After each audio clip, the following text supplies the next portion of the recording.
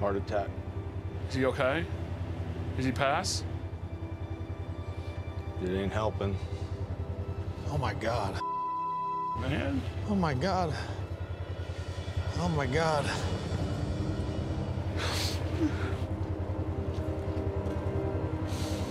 Look out! Parker!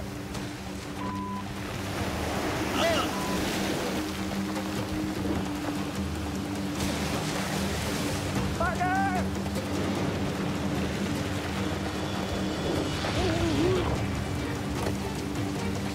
Todd Hoffman and his crew were exploring new lands, hoping to find some gold.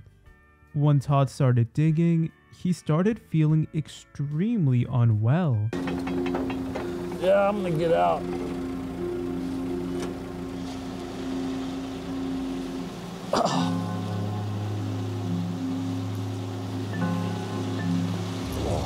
You all right, Todd? I'm all right. I feel a little lightheaded.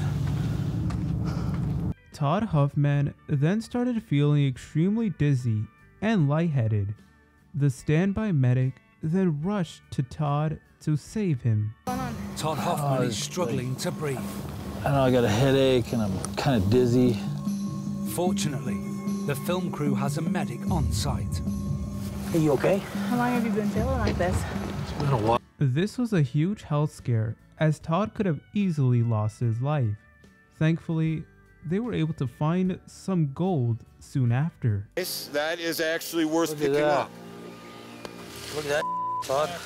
We've never seen nuggets. As the crew was looking for some gold as usual, they received extremely unfortunate news regarding Jesse Goins. What? Heart attack. Is he okay? Did he pass? It ain't helping. Oh my God. Man. Oh my God. Oh my God. It turns out Jesse sustained a tragic heart attack and unfortunately did not make it out alive. He was taken to the hospital, but it was already too late.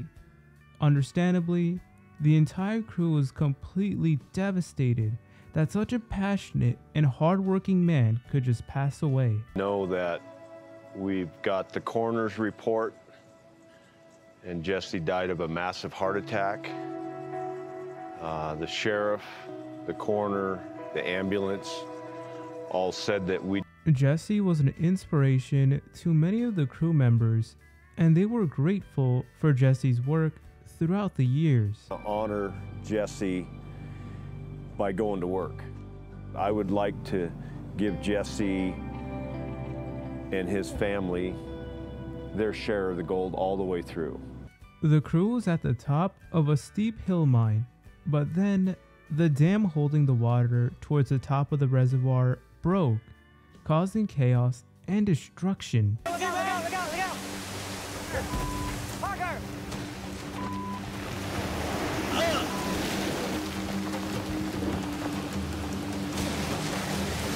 Parker!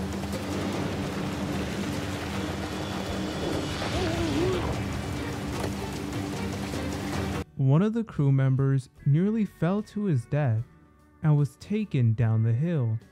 Fortunately, he was able to get saved and get back to safety. Ow, that hurts, Fred. This one? Both those two. They're very numb. Legs okay? Thanks, buddy.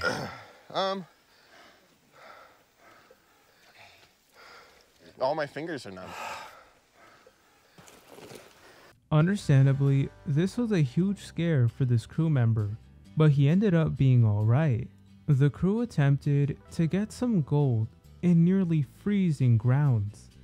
As the machine started to roll in, an unexpected injury occurred. Look out!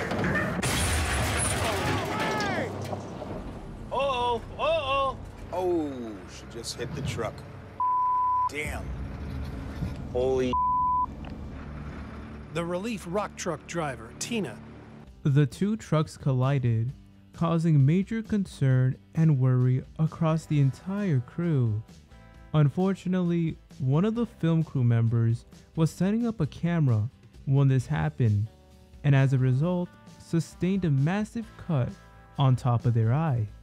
The truck driver understandably felt extremely guilty. I pretty much almost killed a person. I mean, don't be too hard on yourself. It happens. Everybody is okay.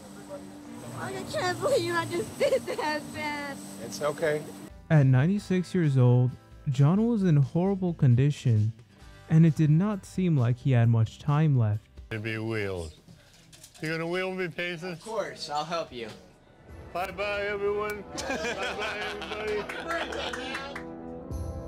The doctors had saved his leg, but John seemed to know the... Even though John was able to get his leg injury fixed, he knew he did not have much time left.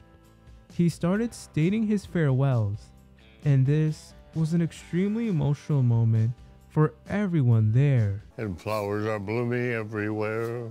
Song and laughter fills the air. How I wish that I could be there. Despite his critical condition, he was able to formulate words of wisdom to his grandson right before he tragically passed. John said this to his grandson. To have billions of dollars like Bill Gates or Buffett, but I do want you to have... 1 month after this, John passed away peacefully in his sleep. He was an honorable man who had a great impact on the crew.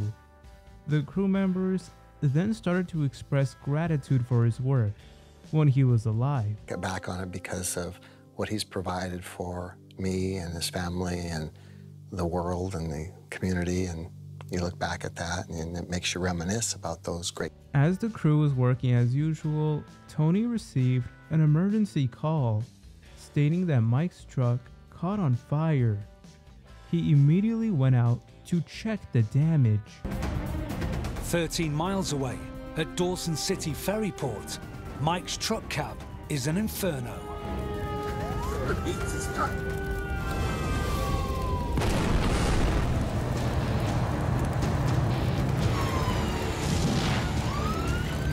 The truck was set on fire and then unexpectedly exploded, causing significant worry and destruction.